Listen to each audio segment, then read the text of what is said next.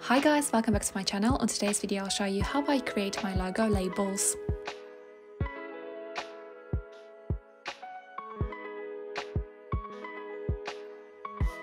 So first option is I'm using this 3mm card paper. I'm cutting this card paper to size to fit my logo.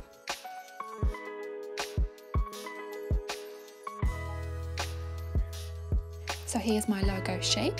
Next I'm using this black ink pad and I will be covering my logo with this ink.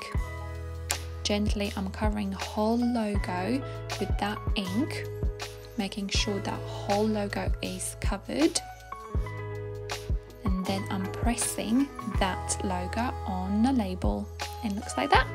Cleaning my hands from the ink, and I will leave this logo to dry. And here's my dried logo. Next I will punch a hole on the end of the logo there. I have made a detailed video in the past how to install these eyelets on leather, paper or fabric. I'll leave that video link down below in the description. I'm attaching a 5mm eyelet on this label.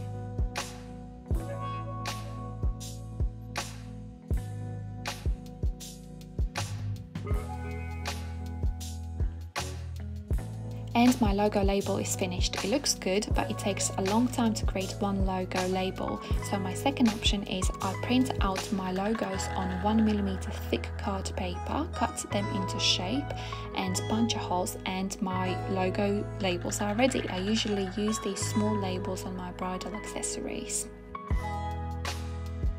If you wish to create labels for your handmade stuff but you don't have your own logo, I would recommend to use this technique. I have made a video before how to use clear stamps. I'll link it down below in the description.